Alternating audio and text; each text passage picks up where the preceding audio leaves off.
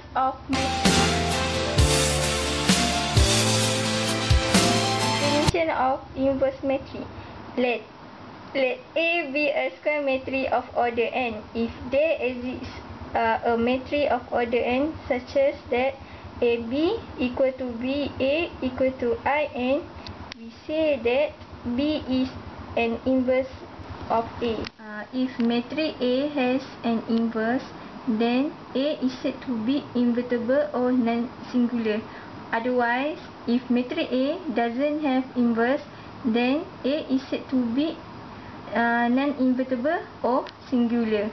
So to prove B is an inverse of A, have to show AB equal to IN and BA equal to IN.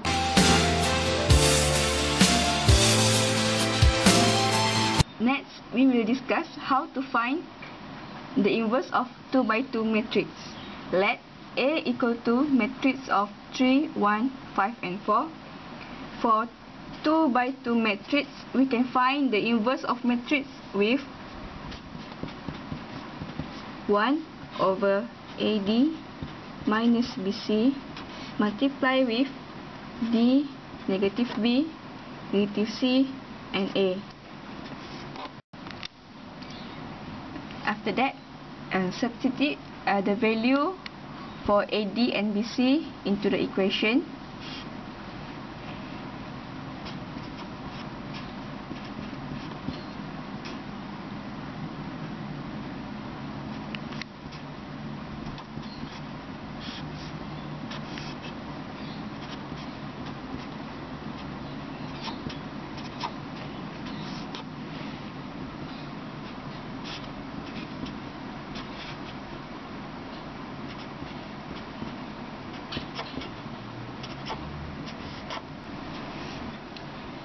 Now we will get 4 over 7, negative 1 over 7, negative 5 over 7 and 3 over 7. Okay, this is inverse of A. Next, we will find the inverse of 2 by 2 matrix by using elementary row operation ERO. There are 3 steps of elementary row operation. For the first step, we have to interchange the ith row and jth row. Ith row interchange with jth row. For the second step, we have to multiply the ith row with a non-zero constant alpha.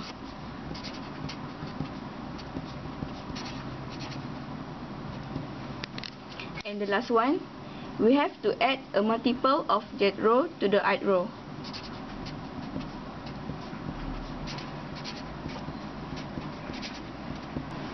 For the example, we let A equal to matrix of 2, 5, 1 and 3. Okay, for the first step, we write the matrix of A with identity. 1, 3, 1, 0, 0, 1. First, we interchange the first row with the second row.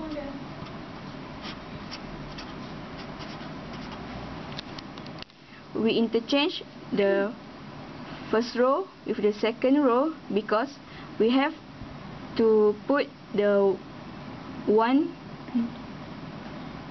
at the first row. After we interchange, we will get 1, 3, 2, 5, 0, 1, 1, 0.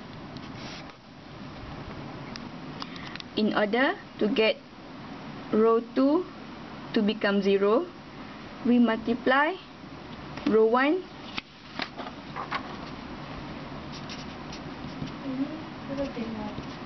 with negative 2 and plus with row 2. So we get 1, 3, 0, negative 1, 0, 1, 1, negative 2. To get the positive value for row 2, column 2, we multiply row 2 with -1. So we get 1, 3, 0, 1, 0, 1, -1, and 2. Now, for the final step, we must change this value to become 0 in order to get the identity for this part. So, for row 1, we multiply row 2 with -3 and plus with row 1, and we get